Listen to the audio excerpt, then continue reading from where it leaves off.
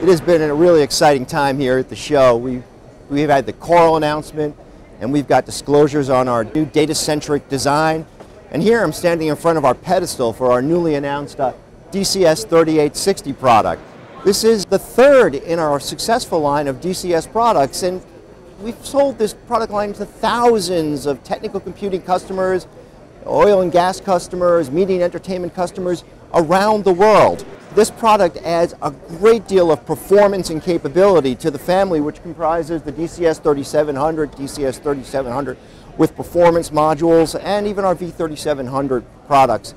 Now, this is a controller-based architecture, and the controllers combined with our GPFS elastic storage software are tuned and key for the advanced performance and data management requirements that technical computing customers have as they advance from the terascale to the petascale and even to the exascale. This product is even a core component of one of our new analytics MapReduce workflow systems. We're now going to go on a little adventure to another part of the booth and hunt for new solutions down low on the show floor.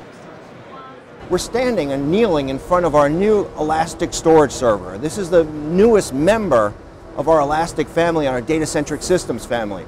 Let's take a quick look inside. This shares a lot with the DCS3860, but we've actually removed the controllers and we've directly connected these drives to the power servers here. And these power servers, using their high bandwidth and their ability to process lots of data, do all of the RAID work that was formerly done by controllers. We have a large SAS backplane that goes into the drives themselves, and we have in this case a model GL2. It's 2 power servers and 116 drives, and the L and the 2 stand for large enclosures with 2 drives.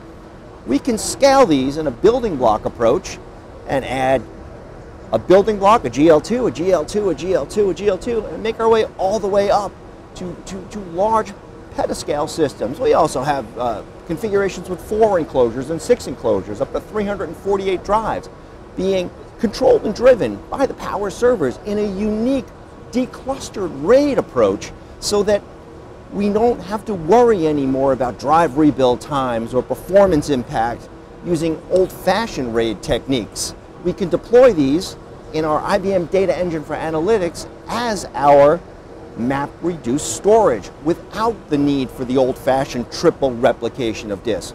We've got the performance, we've got the bandwidth, and we've got the scalable namespace to grow as customer needs evolve. I'm looking forward to talking to you again on our next adventure on the factory floor. Thanks for listening.